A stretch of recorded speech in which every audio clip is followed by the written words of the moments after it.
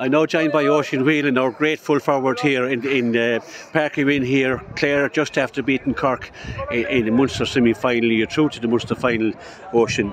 You had a personal tally, I think, of 1-7. A terrific contribution and in a great match. Congratulations. Thanks, it's over the moon with that. We knew from last year we were like 40 points, hammering. We said we'd come out today and we'd forget about that, and we played with that bit of edge in us, that bit of chip on our shoulder, and we just were into them from the get-go. Like, probably level, I think, going in at half time, but we said we'd go out and we'd blow them out of it in the first 10 minutes, and there we go, we got 1-3, I think, without reply. Yeah.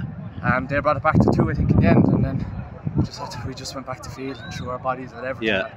Yeah, it's a fair work done when you came out in the first half and you get up to 6 points, and somehow they clawed it back. They got a goal. There was a question whether it was in the square, but that doesn't matter now anyway. But they got that goal and they got back into the game. So at half time, like being up there in the stand, we were feeling very nervous, like how would you react to that? He came out and I think he got 5 points up almost within 5 minutes. Yeah. Probably there was a bit of nerves going in half time whether they'd have the experience there from last year that they'd be able to pick it up in the second half, but we just we were leaving everything out there. Could have been our last half together, so we just threw our bodies at everything for the last 30 minutes there in the second half. Yeah. As well as, there was great individual displays, but you really hounded and harrowed Cork. You didn't let them settle. They were unsettled right from the beginning, because I think you took a little note from the senior team last Sunday. Said hard work is going to get you the honours. Our motto all year has been turning over ball, like as for the seniors, turning over ball, getting in their faces all the time, like. We don't let anything out easy, we just throw our bodies at everything. We don't leave anything out in the field, and probably the seniors giving us a big boost the last 2 weeks, like, and safe saying now Clare hurling's probably in a safe place at the moment, like. It's in a great place at the moment, absolutely. Tell me a bit about the goal you got. I don't know, now it kind of fell for me. I think the ball was broke in or whatever, and I was just on the break, picked it up and just hit as hard as I could into the bottom corner, like. I don't think it was quite that simple, but it was a cracking goal, and it really was. And then Keane Nealon came up with another fantastic goal. Yeah, and that really rocked Cork. Both of those goals rocked them back. Yeah, they were a bit watery at times there, and we stuck into them. Like, they probably didn't expect it. They probably went in at half time, probably shell shocked. Probably didn't think that we'd be this aggressive, like, in the first half. Yeah, I think they showed, maybe not, but maybe a little bit of arrogance that they thought after last year, as well, and that they were going to. But you had your game plan, and the lads had you primed. Yeah, they did. Everything's great. Like, Brian, they've been through everything as players and managers, like, and just have we get every last thing off them, like, it's just amazing. Yeah.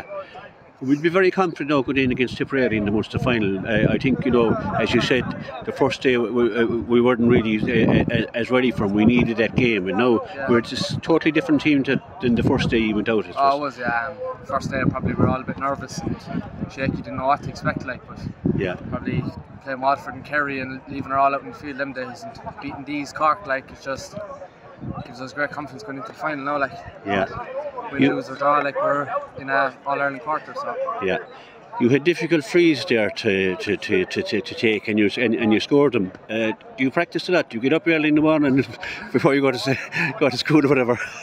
No, I'd hit them there 3 or 4 evenings a week, like, but I put myself in the hardest scenario possible, like, and probably just all comes off in the game, then, a bit of momentum and be confident over them, like, that's what I always say to myself, and look, just sail over them. Well, I suppose when you have the wrists and the ability and everything else, the rest just comes naturally. It's a great evening for Clare people down here. Come down to Parky Keeve, we were coming down, we didn't know, and especially after last year, and up there in the stand, just to see the way you hurled, and to beat Cork in their own home patch, it's a fantastic achievement. Probably everyone was probably touch and go whether they come down this evening or Tuesday evening, like late 7 o'clock, but probably people thought, I don't think Clare will be able, but people stuck with us and came down, and even when we got that goal there in the first half, you could hear the roar. It was matchy with the Clare and Cork supporters, like, so. Yeah. Like, the supporters stuck with us the last final 15 minutes there, like, we really knew that. The roars back, as they say now. Like. Well, in fairness to the Cork supporters, no, you didn't leave them much to shout about. No, we didn't know. But there was a good crowd down, and there's great guys up there, like they followed Clare all over, and that's what we want now going forward. And you know, it's great to be in the place where we are at senior and minor, going so well. The under 20s were so unlucky as well. They could have been there, but it's a great team coming as well. So hurling is really on the upward curve now in Clare. It is, yeah. It's in a great place. Probably thought when we came down here and we were just going to improve Cork and say Clare hurling's in a safe place again. Like, probably wrote us off from last year, but safe to say we're feeling good now. Yeah. I don't know who was man in the match, Oisin. I think probably all 15 or 16 to play on the pitch. But I do know that you scored 1-7 and a vital goal and a great personal contribution. Congratulations, Oisin, and thanks very much as a supporter as well.